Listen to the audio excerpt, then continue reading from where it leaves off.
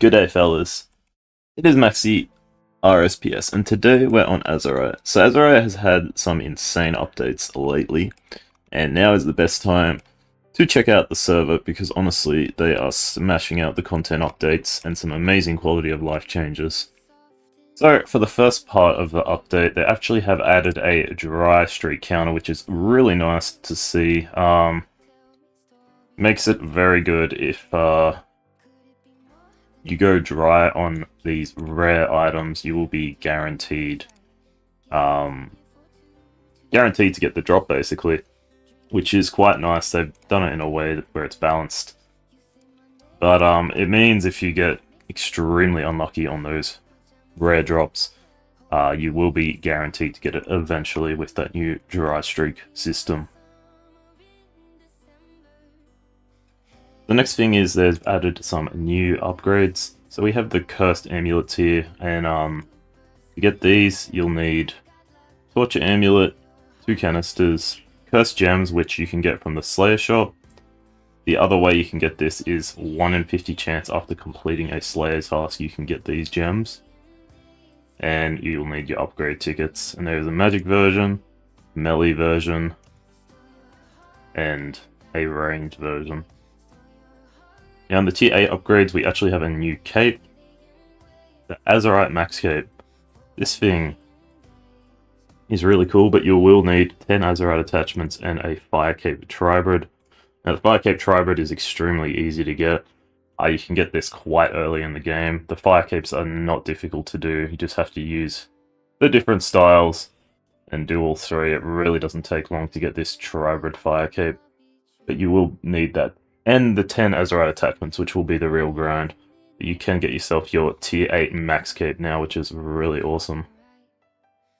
So for those people who like chasing the high donator ranks, they've made it way more methods to earn them in-game. Rank credits are an alternative for getting donator ranks. They're the same as bonds, but they do not give store credit. So you are using these basically for adding to your donator rank and getting those donator benefits mainly, more than the actual store items. The good thing about this bot is you can actually get them from the vote shop for 15 vote tickets now, and on top of that they've been added to a bunch of bosses including Man Ray, Baron Nashor, Obliterator, Azerite Guardian, Ancient Sentinel, Tank Knight. So basically you can grind your rank credits this way, and it has buffed some of the globals drop tables and some of the other bosses drop tables. And there's a good chance they'll be added to even more things in the future, so you can now get to grinding and get those donator ranks in-game by voting or doing your bosses. Some more upgrade table stuff. Basically, when it comes to tier 8 armor, they've changed it so you now save these items. So if you ever need to know what you actually keep or lose when you're upgrading, if it's in red, you can see this item will be lost if the upgrade's failed. But if it doesn't have the red outline, then basically you're safe. I believe the chance went down a little bit, which is fair, but your Diablo body, for example, and your Undead gem, all these things will be safe for your tier 8 armor. For any of the tier 8 armor now, your Exodia body is safe, so all you're really needing to do is spend upgrade tickets. The chance had to be lowered a little bit, I believe, to make it a bit more balanced, because a bit easy otherwise. But yeah, your tier 8 upgrade armor is now safe when upgrading. Now I did want to check the sneak peek part of the Azerite Discord because I really want to show this off here. Look how nice this home area looks. I cannot wait to see this in the live game. We got the chest I can see, we got some portals over there, and it just looks so much cleaner. I can't wait to see that in the live game. And the other thing is, that was posted yesterday, AoE zones. This is really awesome to see. Getting AoE stuff happening. I'm here for it, some new zones. It's going to be really nice and efficient to be able to just AoE a bunch of monsters at the same time. So yeah, some really awesome stuff happening, and there is a ton more coming update wise, which is really exciting to see.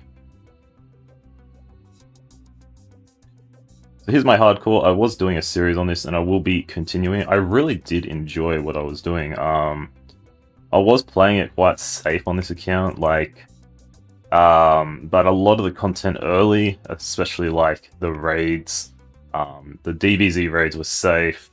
I believe the capes were safe as well, but they weren't difficult. And so a lot of the content was safe early game. But I really didn't want to lose this account early. I have a tendency to not survive long on hardcore accounts. But we were starting the Yu-Gi-Oh grind. There's a few mechanics, but I would be kind of disappointed in myself if I actually planked to the Yu-Gi-Oh burrows.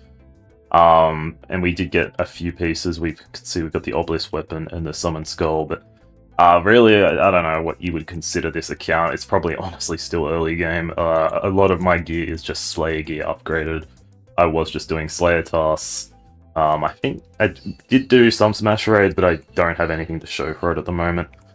So there is a lot to do on this series and this account, and I'm pretty excited. I did a bunch of skilling, but I would like to max. I think that would be really cool as well. Just want to figure out where I was up to. It's a collection log. Raids. What did we do? DBZ.